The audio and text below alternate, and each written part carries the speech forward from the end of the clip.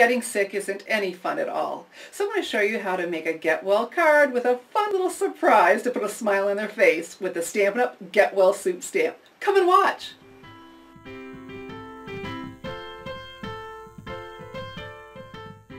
We're going to take the cute Get Well Soup single stamp and we're going to stamp it twice. Okay, so the first time on Whisper White cardstock, and we're using Rich Raspberry Classic Stampin' Pad ink. Push, flip, lock that lid into place. Let's go ahead and ink this up really well.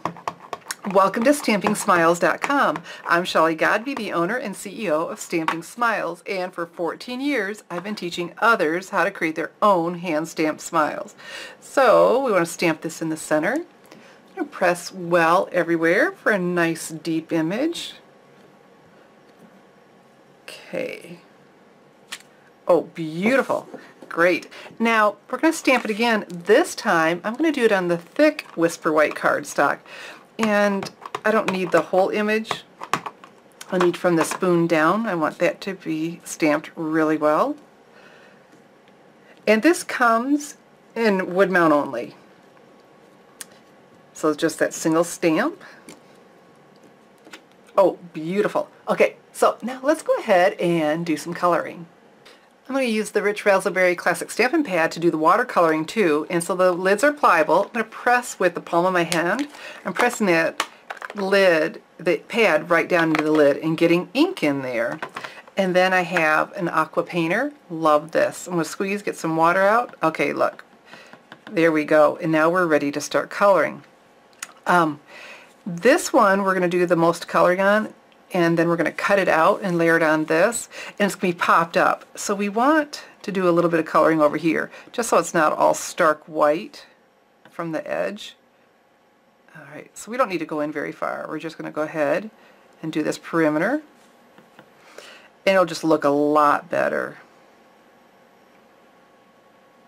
Okay, and really that's enough for that. Let's fill in the white area. Okay. So we've got that. Set this aside. Now we're going to color this in.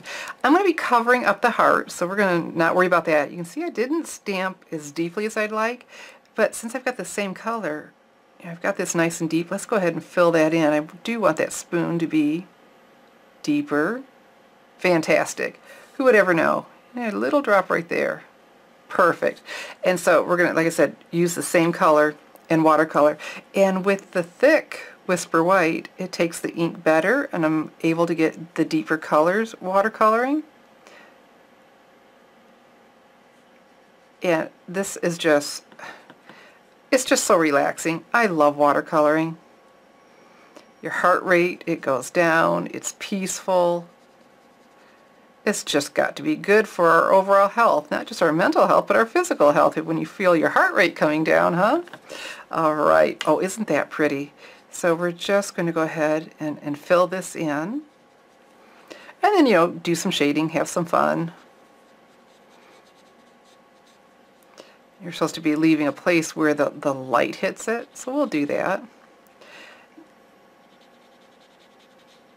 And like I said, with the thick, I can put down more water, have a good time. Okay, let's leave some white area. Alright, so I'm picking up the darker color here. Let's come back along here and make this dark.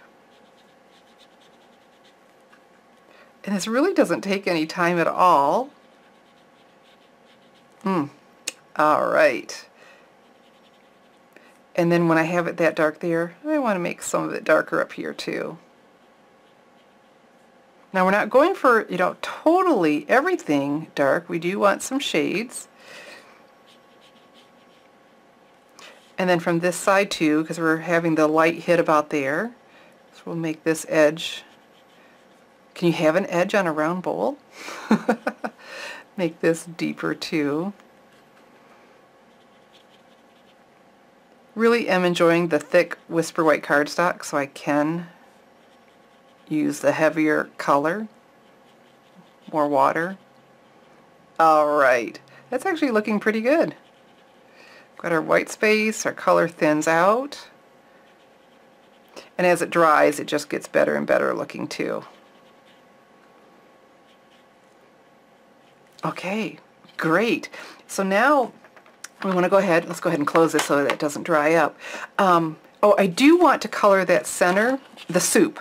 I'm going to use crumb cake, but you know what? Let's let it dry because we don't want those two to bleed. I didn't want, you know, to look like I did beet soup with the rich raspberry bleeding into my crumb cake. So we can do that when we're done. And a lot of times I like to leave a border around. It's not going to work for this one. And so we're going to just cut right up to that edge. Love the paper snips. They allow you to do this detail cutting. It's just so easy to just go ahead and get around and do all that. So let's go ahead and cut this out and then show you the fun surprise for this card. So we've got our cup of soup all cut out and some crumb cake in here, and I add a little bit of color to the hearts on both of them. And see, that's just going to fit right over. And all right, here's our fun little surprise. What is this? Well, it's an action wobble, and so stinking cute. And it's self-adhesive. So we just have to peel these off. And I like using my paper piercing tool. Great.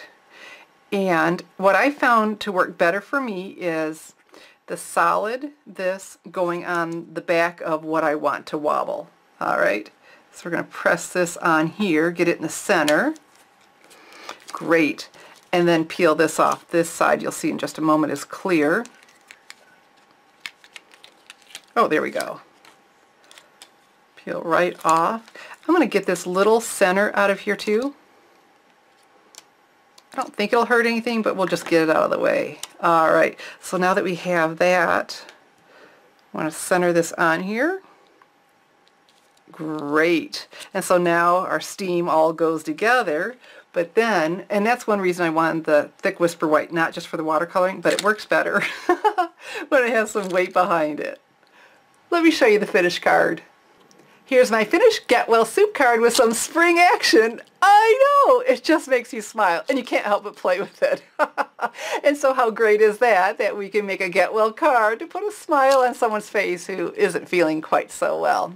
So let me tell you what I've done here. I added an old olive button, and that's from the Bright's Designer buttons. And because I don't like naked buttons, I added some Whisper White baker's twine and tied it into a sweet little bow.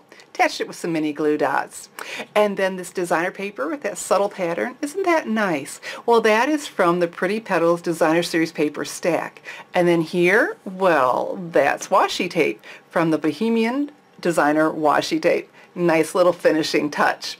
And so all the products that I use to make my Get Well card with some spring action, they're available to order in my online store, www.shopwithshelly.com, with just one exception.